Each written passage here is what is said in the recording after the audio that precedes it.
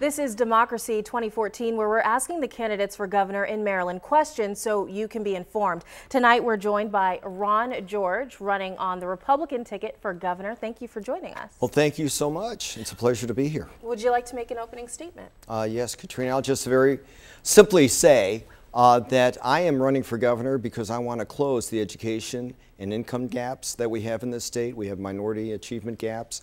We have people suffering, people need jobs. I know how to create them. I know how to help attract manufacturing entry-level, mid-level jobs and to get jobs back into the Port of Baltimore, build a tax base here, and bring education into the areas where it's failing.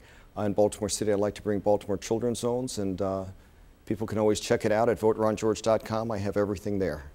All right, now the first question for you, the rollout of the Maryland Health Connection was a mess. So as governor, how would you make sure this doesn't happen during future enrollment periods? Well, I think I was I got up on the House floor and I challenged the fact that we're getting around the procurement process in the selection of who we were selecting. The companies were not properly vetted. We were told that the governor was choosing would choose one of 10 companies, but he based it on what? We don't know. Could have been donations or who's the most friendliest. Maximus, for instance, had failed in other states, in Minnesota and Vermont. I don't know why we went with them. And even Peter Franchot was upset that it went around the Board of Public Works, which was another piece of the procurement process. So we have to make sure everyone is properly vetted whenever we do these kind of contracts.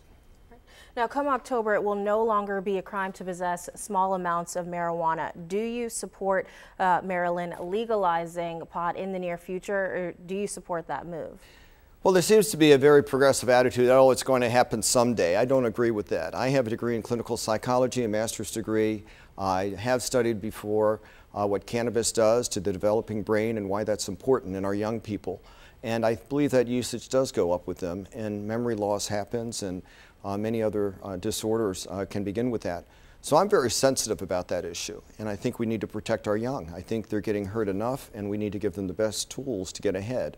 And so that's where I'm coming from. I don't believe in legalization. Now, I did support it in a very limited medical model. People suffering from cancer wanted to be awake and aware with their kids. And we know that children that have seizures, you know, they lower the THC amount, and it works with that. And so that's a good thing. That limited medical, very, with a lot of oversight, is a good thing.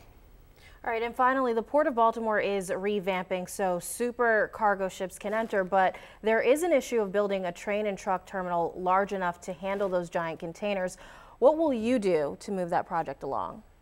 Well, you know, as chair of the Anne Arundel County delegation, we had the Port Authority come in to talk to us because Jessup was one of those places. We also have Prince George's County would love to have jobs in holding areas also. That creates a lot of jobs. I think it's important that we do move forward. I do know that you know, the old Bethlehem Steel area would be good for holding areas, but not for the railway part, you know, for the big rails that we have and for those big boxes, metal containers that come through on the ships. And then we've got to get them onto the trains and get them to other parts of the country. It's a tremendous amount of jobs, and I think it helps our whole economy in Maryland. So we're looking at where it can be done, and I think we need to move forward on that because our economy is very dependent on growing that sector. Now, would you like to make a closing statement? Well, I have to say that my whole goal in the beginning, I did not aspire to do this. I was asked to run for delegate first and then for House of then for governor. I want to build a new Maryland. I am a different kind of Republican. I've worked the inner cities and done volunteer work. I've worked with runaways, push-outs, people that were even pushed out of their home by a parent. And you know, I get it. I understand the problems. And I want to get rid of that achievement gap and really move forward and help everybody, and then help there be jobs. I want young people to be able to afford to live here, and I want the elderly to be able to retire here. Ron George, thank you so much for joining us. Thank you so much, Katrina.